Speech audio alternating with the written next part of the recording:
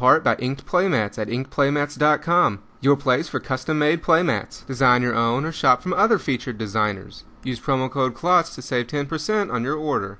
Inked Playmats, your game, your style.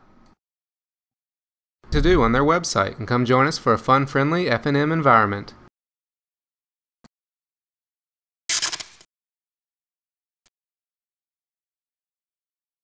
Back to another Magic the Gathering gameplay. For this match we have Nick playing Blue-White Delver, and he's going up against Rita playing Blue-Black Infect.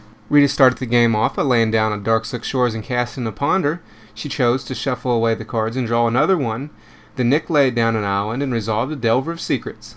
Rita then laid down a swamp on her turn and put a Rune Chanter's Pike into play.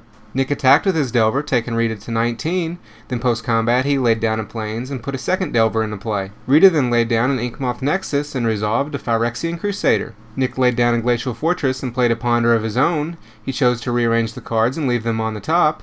He then played himself a third Delver of Secrets. For Rita's next turn, she started off by putting a Drowned Catacomb into play. She then attached her Pike to her Crusader and attacked, which Nick took, giving him 3 poison counters. Nick revealed a Ponder on the top of his library during his next upkeep, so before all the Delvers transformed, Rita used a Doomblade to destroy one of them, then they became Insectile Aberrations. Nick then played the Ponder and chose to shuffle the cards away.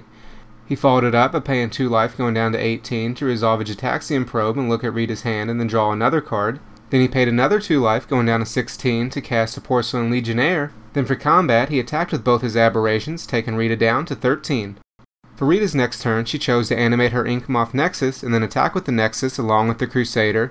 Nick had to take it and went up to 8 poison counters. He then put a Seachrome Coast into play tapped on his turn, but decided to pass without attacking. Rita then laid down a second Inkmoth Nexus on her turn and then cast a Blighted Agent. Nick then used a Mana Leak on it, so Rita just paid the 3 mana to let it resolve. Nick played 2 Invisible Stalkers on his turn, but just passed again, so Rita simply moved her Pike over to her Blighted Agent and attacked for another 3 poison, giving her the win and taking them to game 2. So that'll be it for this gameplay. I hope you all enjoyed it. You can find the full version in the annotations at the end, along with links to previous highlights games. And as always, if you like this or any other video, be sure to give it a thumbs up and add it to your favorites, then subscribe to be notified when more videos are online.